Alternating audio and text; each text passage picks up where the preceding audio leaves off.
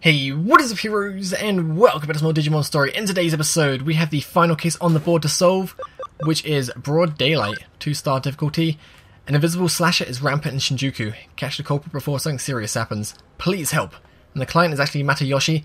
This is one I think we started before Kyoko called us back when we went to Shinjuku that one time, and we get a bank expansion drive from doing this, so pretty good.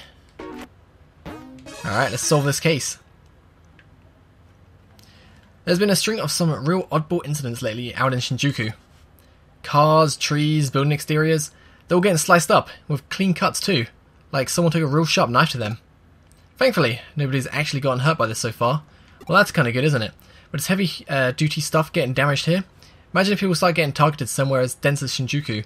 Be a real problem. Yeah, I can definitely see that. Alright, like this will help us. It's after the last incident. I see where this is going. Alright, we'll check it out for you.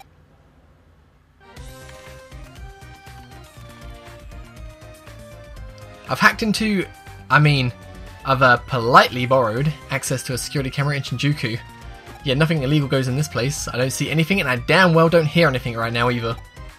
Doesn't look like I can find any of the actual crime scenes, though I'd wager that you've already checked on this much yourself. There's really nothing left on there, huh? Oh, here, I just found something interesting.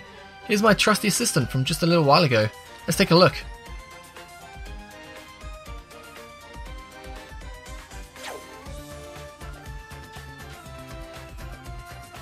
So that's what happened, I think, 2 episodes ago. We were walking through Shinjuku, found this little blue digital wave, went to investigate it, and nothing happened. Then Kyoko called us back. So the Kamatachi are weasel spirits with claws as sharp as a sickle. To hear the stories tell it, they attack people by appearing inside a sudden whirlwind, cutting their victim's skin sharply in its wake. That sounds really, really dangerous, damn. Looking at this footage, I think it's safe to say there's no ordinary gust of wind. Knowing that, there well could be an actual Kamatachi on the loose in Shinjuku. Putting fairy tales aside for the moment, what we do know is that light reflected off something.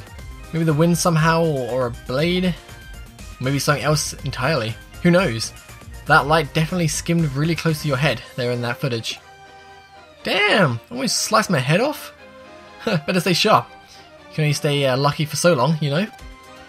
Head back to Shinjuku and investigate the surrounding area. Detective Matayoshi and I will stay here to analyze the footage some more. Okay, so you stay in the office where it's nice and safe, and I'll go to Shinjuku where there's a weasel with claws sharp as a sickle trying to cut my head off. That sounds awesome.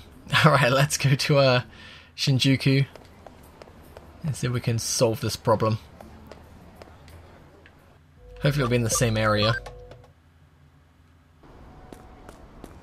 Alright, it was just down here last time.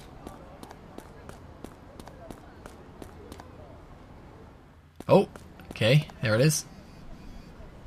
There's a thin line coursing through here that looks like a burn mark. Wait, a burn mark? Found a burn spot? You say, anything else to note you found there? What's wrong? Does something fell off again? Flash of sunlight reflected off a window and blinded you? Yeah, looks like you froze Kyo for the time being. Oh wait, there she goes. She's moving again. Guess she's looking something up. Ha! When she's like this, she's lost in her own world. No point trying to talk with her. Looks like she'll be at it for a while. I hate ordering you around since you don't work for me, but would you mind looking around more? Alright, I can do that. And that's the one we saw last time. This one's a lot bigger though.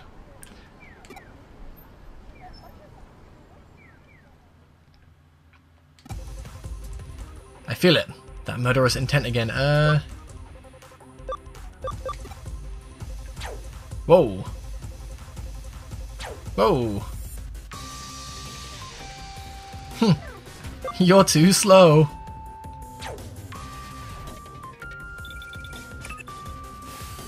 Hey, it's me. I figured out what's going on. The culprit, whoever they are, is using reflections to their advantage. Have you ever heard of the walkie-talkie building? Super tall skyscraper in London that was at the centre of a really bizarre incident. Basically, there were cars parked nearby it that mysteriously had parts of them melted and warped. Yeah, can you kind of hurry this up and get sliced right here? In this instance though, not dealing with sun rays. Judging from the flash of light and those burn marks you found, we're probably dealing with lasers here. The question is how someone managed to set them up all around Shinjuku and fire them off without people spotting them. Has there been any big power surge in the area? Could there be batteries? No, wait. The digital waves reading are fluctuating weirdly. Don't tell me they're using the digital waves as a substitute for microwaves in an impromptu mazur? If that's the case then, hey, if you can trust in my deductions and your good luck to pull us through, maybe? Oh. Aha! Missed again. These guys really suck if, like, you know, I'm barely paying attention, I'm talking to my boss, and they're missing all these attacks. Like that attitude? Then here's the deal. The culprit is aiming the laser at you using every reflective surface in the area. Going to use that to our advantage. The fact that a laser is bouncing around towards you means we can trace it back to this origin point. To do that, you need to get in line of fire, but you have to time it well or else you'll get a hole burnt right through your skull. Oh, awesome. Thinking, if my thinking is correct, that laser is actually a type of digital wave. It is. The instant that beam of light hits something, it forms a connection with the origin point and establishes a Fox network of sorts. That's what should make it possible for you to connect jump into it. That sounds crazy, but you're easily the luckiest person I've ever known. You can do it. Alright, just concentrate. If anyone can do this, it's you.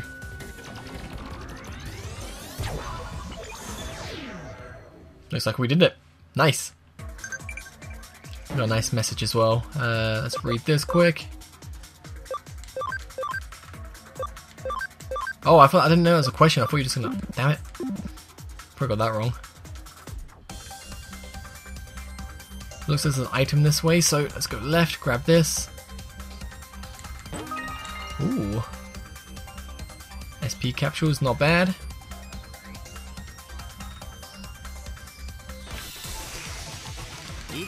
Ooh, a Clockmon. That's pretty cool.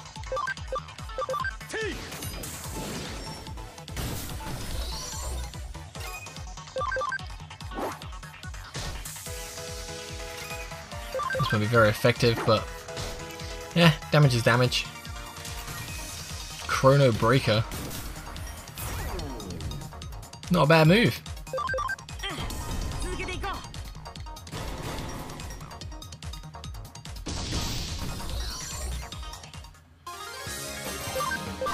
Hey, nice. Let's go this way. I have no idea which way is right. Ooh, hi. Who are you? How did you find me here? Are you some army goon trying to take me back? Not with the army? Well, I'm an optical weapon Digimon that broke out of a certain country's military. I was developed and trained to be a weapon capable of attacking the real world directly from cyberspace.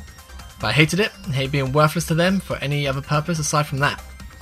And I hate anybody in the army who just tries to treat me like a weapon, so I ran away. You wondering why I was attacking the city? I was just practicing my techniques over the network to find something else I could do, that's all. Oh, so my lasers were shooting out into the real world without me even realizing it? Sorry about that. Ha! Try all I might, no matter how much I run away, I'm really just a mean old weapon in the end.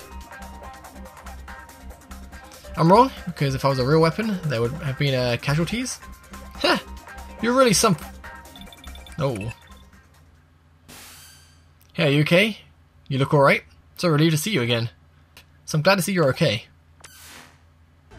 Detective? I knew it! You lied to me! You really are just a government dog. I'll make you pay for this, you two-faced scumbag! You're so desperate to make me a weapon again? I'll give you what you want then, some more. Take this!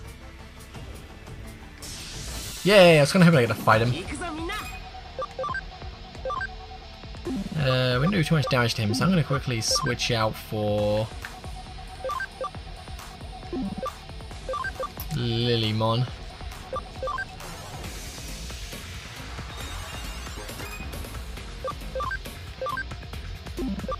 Yeah, that's super effective against him.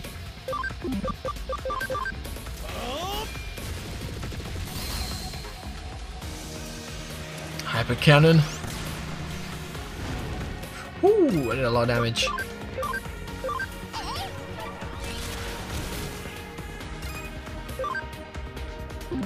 It's got a guard.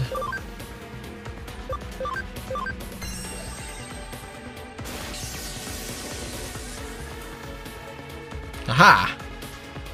There's recoil damage, you can't do anything.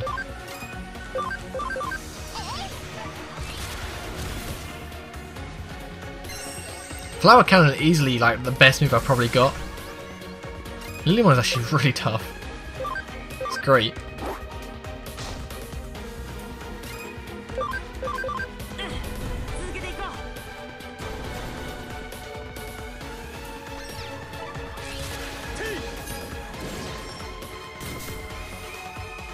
Yeah, we can finish off with a Flower Cannon.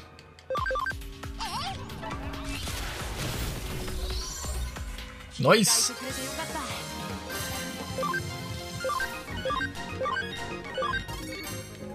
think we might keep Lilymon out for a little bit. Lilymon's actually pretty awesome. That's enough. I get it. Nothing more than a weapon to be fired off. Know that after fighting you now. But if that's the life I have to lead, then I wish I'd never been created. Aww. That was sad. Such a sad ending. Still, at least I put a stop to things even though it ended poorly. Really did. Now it's become a serious situation. I mean, not only did you find a top secret military weapon, you also, well, destroyed it. Well, he destroyed himself. I mean, nothing I can really do about it, to be fair, so yeah. Oh, but I really am. Why am I not? Anyway, Lady Luck must really have taken a shine to you. To tell you the truth, there was actually one other thing that flash of light could have been. See, if it hadn't been a normal Mazer, instead of a phone-on Mazer, you would have been standing here talking to us right. You wouldn't be standing here talking to us right now. I detected fluctuations in digital waves, which made me immediately determine that they were functioning as a Mazer substitute. However, there was also the possibility that instead of microwaves being substituted, that it could have been ultrasonic waves. Rather than rely on photons, phonon mazers, like the name implies, rely on amplified phonons, which makes their properties fundamentally different. So what you're basically saying is I could have been killed. Either way. Like, if I missed the timing, I would have been dead. But if it was a different kind of laser, I still would have been dead. Okay, so that's done. Now what?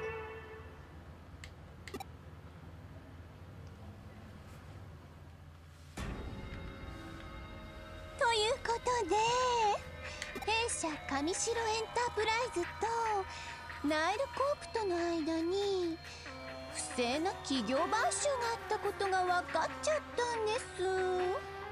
上の許可を得ずに下の悪い子ちゃんたちが勝手にやった昔々の話ではあるものの、甚だ遺憾なことであり、当然許されるべきことではありません。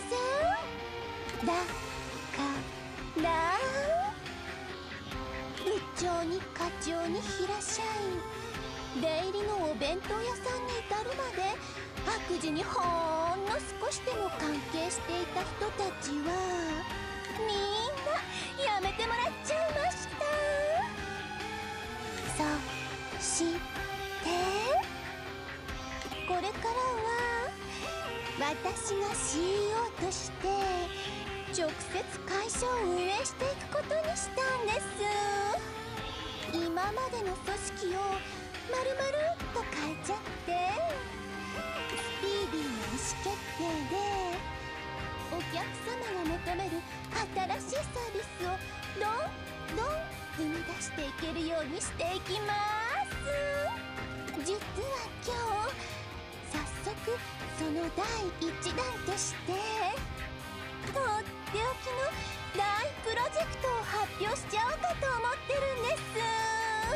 それは今や皆様の生活の基盤ともいえる弊社の基幹サービスエデンの大幅アップデートです。今回のアップデートであんなことやこんなことができるようになっちゃうんですけど、詳細はまだ秘密。でもエデンのアップデートをいち早く体験できると思ってるんです。絶対に参加して新生神城の誠意、そして新しいエデンの可能性を直接体験してくださいね。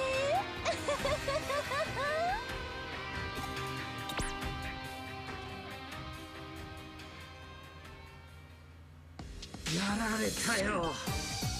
ええ、敵も去る者、見事に先手を打たれましたね。お前さんが手に入れてくれた調査資料をもとに上城の強制捜査に踏み切ろうとした矢先だ。上城側からこの件に関するリークがあった。内部つまりこちらが追及する前に向こうから罪を告白したということさ。うちの上層部はまんまと乗せられて、あらかじめ用意されていた証拠の押収とスケープゴートの逮捕で事件を幕引きにしまった。推測の域は出ないが、内部告発自体岸辺の指示によるものだ。そしてこの会見も奴の巧妙な作戦の一部ってわけだ。マスコミに報道されて後手後手で謝罪や釈明に回るより、自分たちから発表した方がはるかに印象がいいだろう。しかも新 CEO の就任とエデン大幅アップデートの発表を同時にやるとは。世間の目を分散させるいい手だ。まさに岸辺劇場だよ。相手はやはりなかなかのやり手だな。逆転の一手は岸辺と例のハッカーたち、デモンズとのつながりを証明する物的証拠の確保ですね。だがデモンズに所属するハッカーたちのアカウントは消されてしまっている状態でな。現実世界での特定は難しいだろう。そうでしたか。京ちゃん、すまなかったな。せっかく掴みかけた上城の尻尾をミスミス。いいえ、あの件に関しては焦って動いても結果は同じだったかもしれません。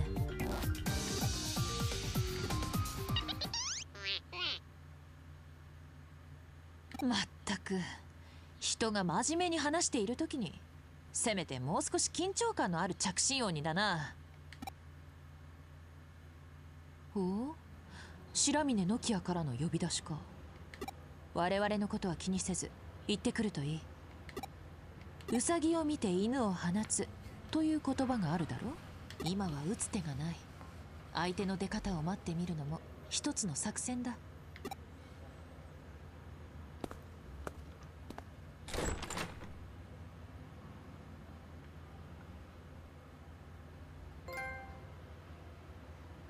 また女子くんの能力に頼るしかないな。まったくあの子は京ちゃんの親父さんが与えてくれた天の助けってやつかもしれん。でも少し急いだ方がいいかもしれません。あの体をいつまでも維持できる保証はないですし、もしも上城が病院にいるあの子の本体に気づいたら、ただじゃ済まさないか。あるいはひょっとしたらあえて泳がせているのかもしれません。とっくに気がついているのにね。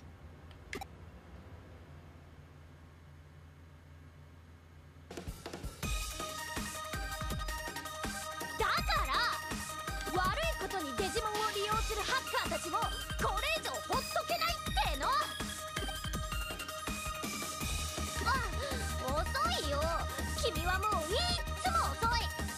そんでほっとけないからなんだってんだよ。決まってるじゃない。デジモンたちを助けるためにハッカーたちをやっつけるの。おいおい、随分と鼻息が荒いな。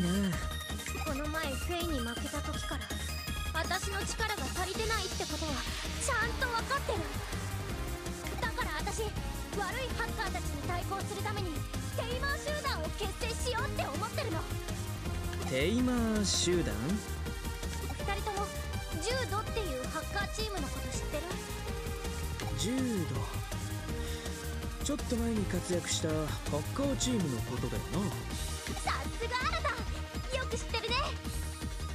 10度のメンバーはハッカーなのに普通のユーザーやデジモンを困らせるような悪いことは絶対にしなかったんだって。だから10度の元メンバーとか同じ考えを持ってるハッカーを集めて強力なチームを作るの。その名もリベリオンズ。悪いハッカーからデジモンとエデンを守るチームだよ。どうすっごくいいアイディアでしょ。ネーミングも MI って思わない？もちろんリーダーは新ただよ。っていうか新たしかいない。あだって新た優秀なハッカーだもんね。空論でウニョウニョに襲われた時も助けてくれたし。君も参加だからね。大丈夫、心配しなくてもグリーダー補佐くらいにはしてあげるから。はい、決まり。チーム名はリベリオンズでいい？それかデジモンヘルパーズ、略してデジヘルでも。断る。え？断る？なんで？どうして？ひょっとしてリーダーっていうのが不安？なんならボスでもキャプテンでも監督でも親方でも新たの好きなように。オタクのごっこ遊びに付き合ってる暇はねえんだ。ごっこ遊び？俺はあのイカれた病気の原因を探るのに忙しい。勝手にやってろ。おい、オタクもこんなやつに付き合ってる場合か？ちょっと話があるんだ。後で新宿に来てくれ。待ってるぜ。何よあれ、感じ悪い。いいもん、仲間になってくれなくったって勝手にやる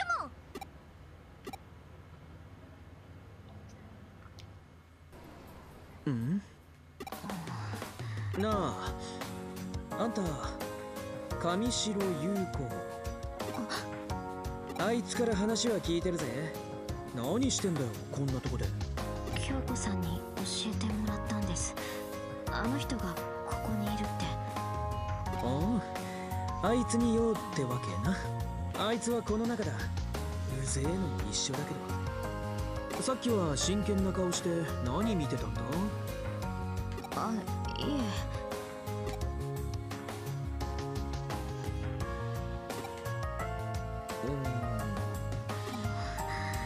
腹減ってんの？そんじゃあまたな。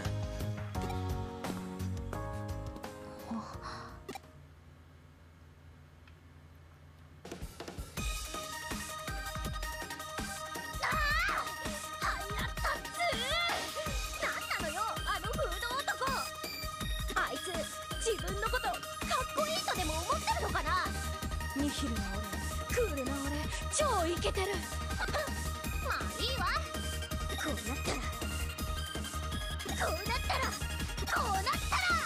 私がリーダーやっちゃうんだから。何よその盛大な驚きと疑問は。君メンバー集め手伝ってよね。何よその長大な沈黙と戸惑いは。嫌なんですか？ものすごく先行き不安って感じじゃない。心配ご無用。当てはちゃんとあるんだから。私ザクソンのユーゴなら少しは話を分かってくれるんじゃないかって思うんだよね。なるようになる。なさねばならぬ何事も。まずはユーゴから勧誘してみよう。あ、フェイっていうのは NG ね。だってあいつ変態っぽいじゃん。あの喋り方とかあの格好とか。あいつは絶対変態だよ。変態。あれ、君の友達？取り込み中みたいですね。出直してきます。別に取り込んでないし、変態で取り込むとかないし。あれ？あなたひょっとして上白優子さん？上白エンタープライズの？はい。うわー、君本当に友達だったんだ。い別に友達。じゃあひょっとして私たちも友達ってこと？え？そりゃそうだよね。友達の友達は友達ってずーっと昔から世の中の摂理だもんね。私白峰ノキアって呼んでいいよ。アッキーナでもいいけど。あ、これ小学校時代からの呼び名。あなたのことはゆうこっちでいい？ゆこりんとかでも超可愛いかも。出直してきます。ゆうこっち、まったね。それにしても君ってキャラ薄いのに人間関係結構濃いめだよね。とにかくクーロン行ってユーゴを探そう。一度事務所に戻って行き先を報告するって？了解。じゃあクーロンで待ち合わせね。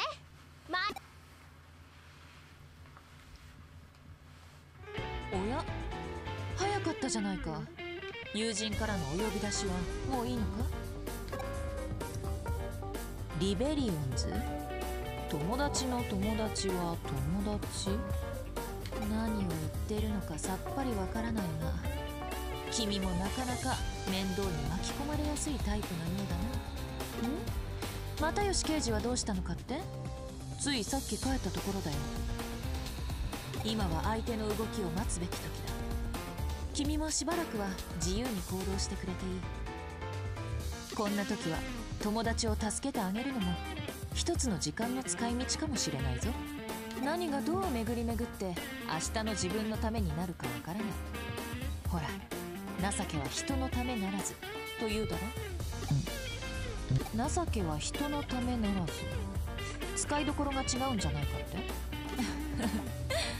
そう思うのなら正しい意味を自分で調べてみたまえ。 Oh, 7 messages. Okay, so there are no new quests to do. That's fine. So we have to go to Kowloon to meet Nokia. Go to Shinjuku later to meet Arada. Which one has an M on its forehead?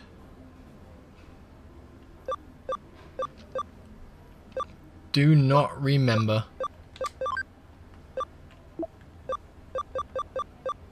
That's a lot of text messages I can't really reply to. Alright, so let's head to Kowloon. To get there, we want to go for the TV, connect jump. Same place as before. I'm assuming that's the playground on Kowloon level 1. I'm hoping it is. Alright, let's go check it out. If not, we'll just easily run back and we go Shinjuku, try to find Arada if he's there. Nope, there she is. Nice. Where's Agumon and Gabumon? こら、君はまた遅い。やっぱり遅い。この前みたいにまた変なのにナンパとかされちゃったらどうしてくれるのよ。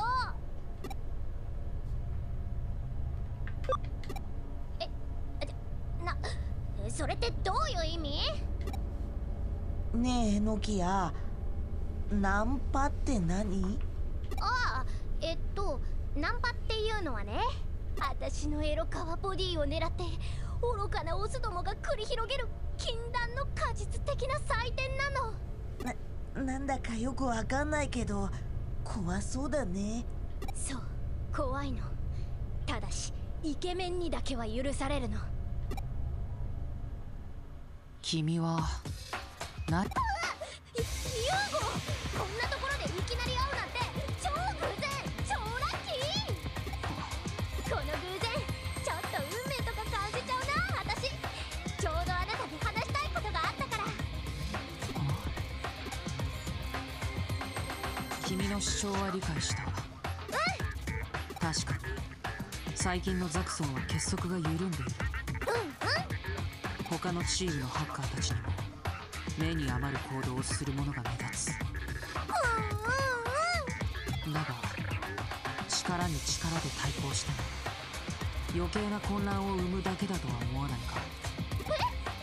この空論でもう一度ハッカーたちをまとめ直しその役目を果たすのは君じゃない、僕だ。ちょっと待ちなさいよ。何よどいつもこいつもまったく私にだってやれるっつうのねえ。こうなったらもうやけっぽちよ。クーロンにいるハッカーたちを手当たり次第に勧誘するの。仲間をめちゃめちゃたくさん集めてあいつらのことを見返してやるんだから。この私にアッキーノさんに続け。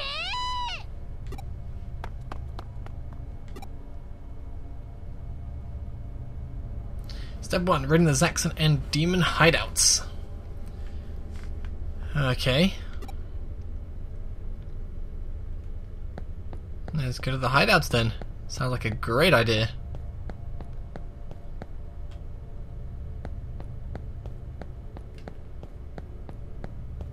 Just very quiet, isn't it? Just running through Kowloon.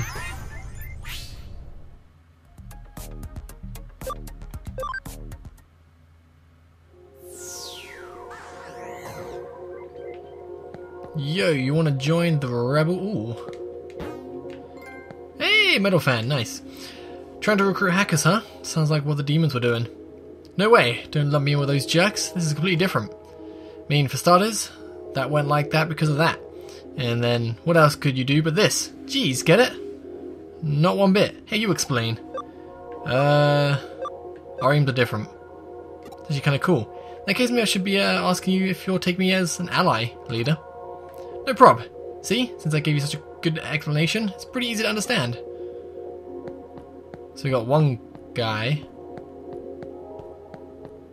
Let's go to the demon hideout then. We have one recruit. Yeah. Oh, there's plenty here though. Sup? Okay, buddy, I like the cut of your jib. Let's see you join us. Alright, you want to battle? Okay. Flower cannon. Damn.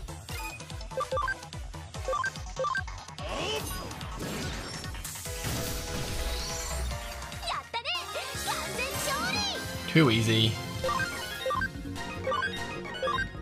Okay, so Karamon is max. I might have to Digivolve him if he can't get to the Digivolution I want. We'll see, we'll see. Hey, really? Yes. Ally count ding, +1. There's enough members for now. I mean, look at us. We look like a proper team. Heck yeah, Operation Get Members, great success. "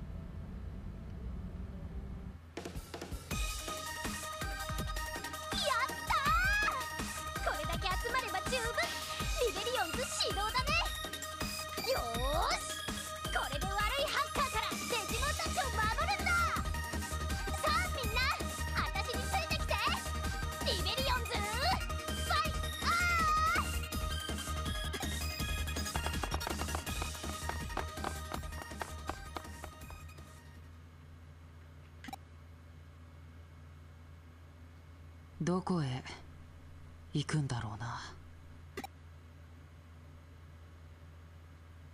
どうした？そんなに驚いた顔をして。また幽霊だとでも思ったのか？もしも彼女が本当に悪いハッカーたちと戦うことになったら、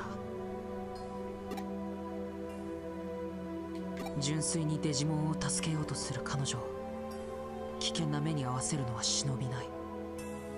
それにこれ以上このエデンで犠牲者を出したくないんだ。また会おう。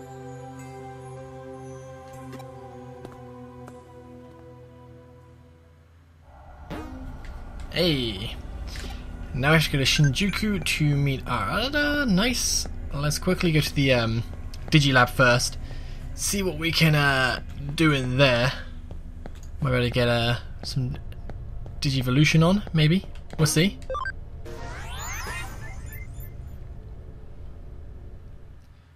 Digibank, Digivolve.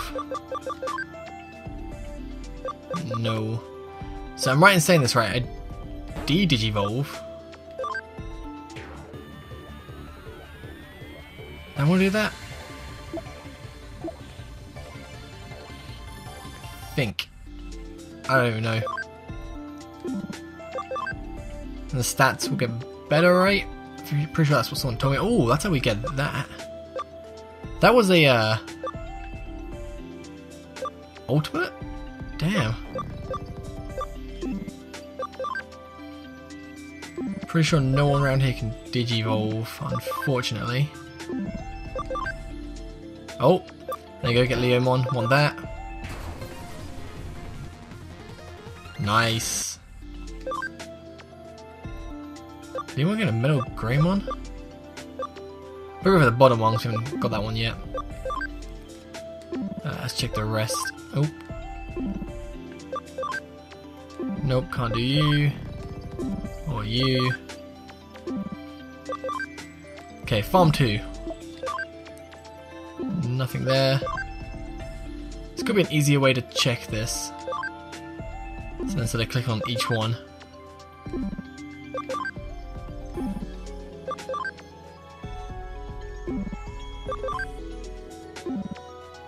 Don't think anyone else can Digivolve just yet.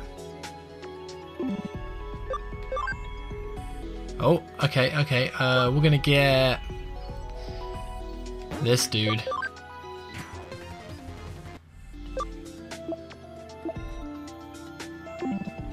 That'll do, and then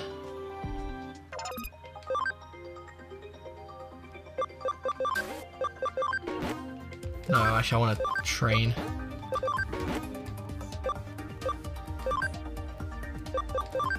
Got nothing else to put there, that's okay. Let's really get some more goods.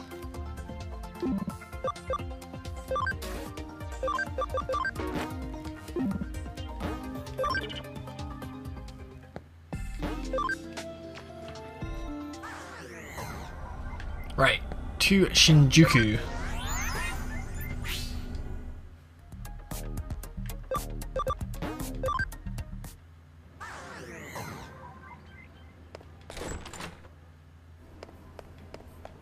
Nope, did not mean to talk to you.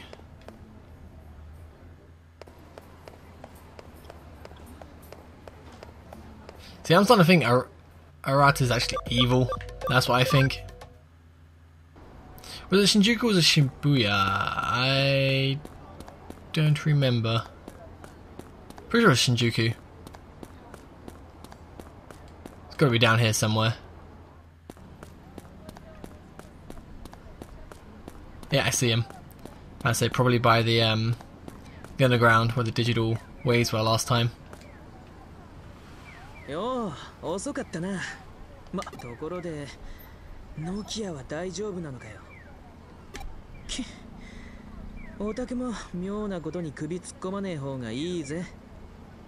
中途半端な正義感とか生半可な責任感ってやつが一番始末に悪いんだ。それにリーダーだなんて。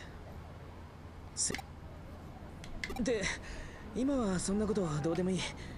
おたくに話したかったのはあのスウェドーってやつのことだ。もちろん覚えてるよな。怪現象や化け物のことを調べてるとかっつ怪しげな神城の研究者だよ。どうしてもあいつが話してたことが気になってな。実はこの間痕跡をたどってもう一度あいつに会ったんだ。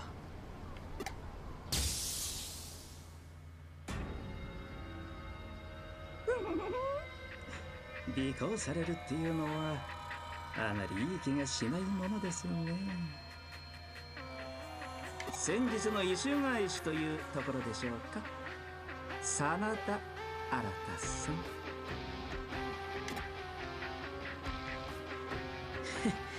バレバレか。私に何かご用事でも？うん。前にオタクが話していたことが気になってな。ついでにオタクの調査ってのがどういうもんか覗き見できればめっけもんだと思ったってわけさ。あなたのそのシャリ構えた視線、素敵ですね。それに私の調査に興味を持っていただいているようで。エデン症候群、イーター、オタクが知ってること洗いざらい教えてもらおうか。もちろん私が知っていることなら何でもお答えしますよ。あそこで出会えたのもきっと何かのご縁でしょうし。エデンからログアウトする前にイーターに精神データを壊されることで覚醒することができなくなる。それがあのイカれた病気が起きる理由だってのか。ええ、あくまでもまだ仮説ですがね。しかしまさかエデンへのログインが現実世界の肉体に影響を及ぼすなんてね。興味深いとは思いませんか。で、どうやったらあの病気を治せんだ？それはまだわかりません。残念ながら。しかしデジタルシフトについて少し面白い話があります。もったいつけんなよ。実はデジタルシフトを引き起こすデジタルウェーブの異常には一定のパターンが認められることが分かったんです。デジタルシフトの直前に必ず外部から何がしかの干渉がある。その後デジタルウェーブが増幅しデジタルシフトが起こる。干渉？そうです。つまり何者かあるいは何かによってデジタルシフトがコントロールされている。そう考えることができるのです。まあこれもあくまで憶測にすみませんがね。誰かが意図的にデジタルシフトを起こしてるってのか。ご興味がおありなら調べてみてはいかがです。デジタルシフトをコントロールする何かを。それにしても新さん、どうしてそんなにイーターやエデン症候群のことを知りたいんです？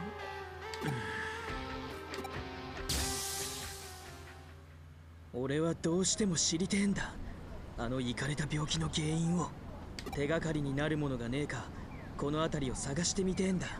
オタクにとってもあれだ、乗りかかった船ってやつだろ。なあ、手伝ってくれよ。そうこなくっちゃな。よし、行こうぜ。Alright, sounds like a plan. But we're gonna do that next time. Thank you guys for watching. I'll see you then. Have a great day. Peace.